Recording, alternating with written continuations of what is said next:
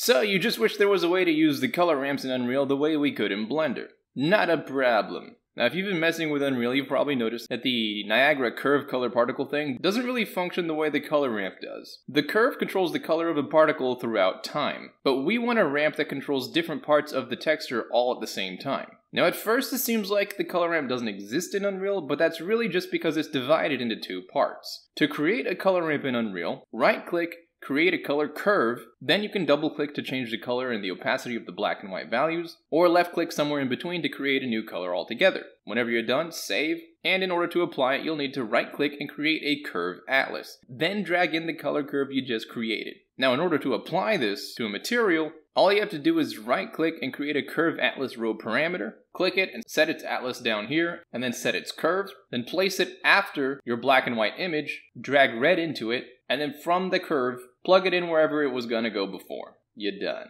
Hope that helps, and as always, hope you have a fantastic day, and I'll see you around.